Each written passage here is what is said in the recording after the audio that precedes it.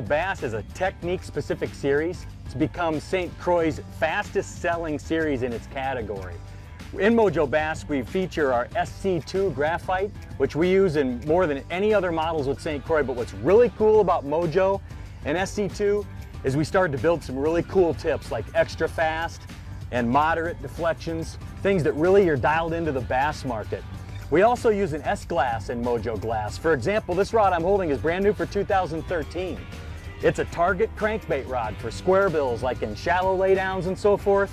It loads up perfectly. You get that wet sock type hit where you hook the fish nice and deep, but it's super accurate and a little bit shorter than our 7.4 we had last year. So the series is really dialed in with 17 models. You got one of any rod you'd want to choose from for your bass fishing. I'm going to do another video with the carp pole today by Gotcher. This is the Hyatt 4.5 meter pole. That means it's about 15 feet. And they want me to tell you the good news that there's a promo code.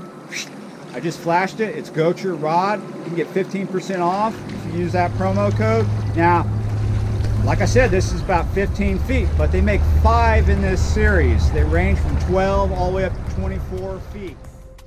Here's a closer look at the rod. Now this is like a Tenkara style rod. You can see it's like a bat at the back end.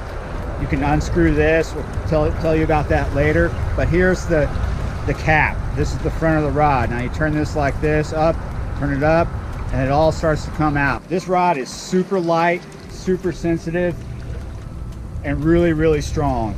Sunset fish. Feels like a good one. Oh yeah. Oh, what do we got this time? What do we got? What do we got? I don't need the net for this.